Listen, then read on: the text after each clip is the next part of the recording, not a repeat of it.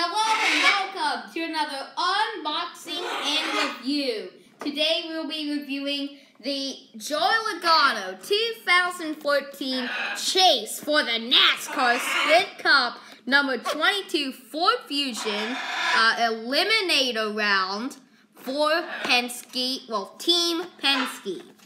So, let's get it out of its box.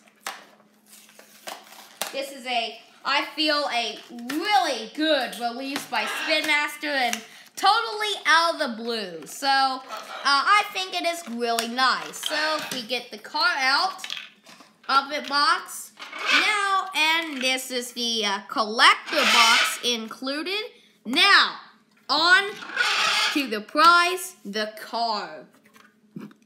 Anyway, so we have really nice. So basically, just like the 2014 car, only with the required Chase contingencies, which basically are. Now, the Chase requirements that they put on to show that this is a car in contention for the Sprint Cup Championship is a yellow front facer, which I kind of disappointed by, because Spinmaster did not include the front facer, which is this whole bottom area right underneath this bottom, the actual grill.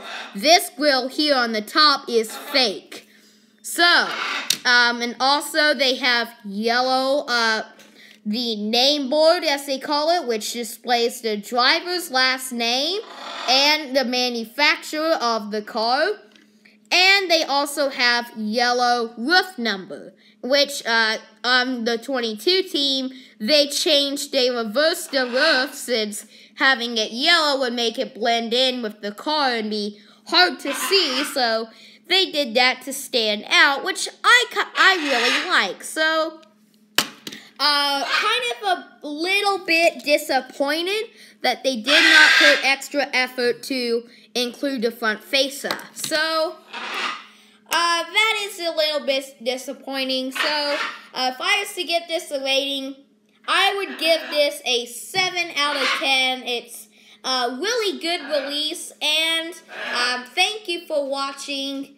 Please like, comment, and subscribe. This is Zachary Tinkle, signing out.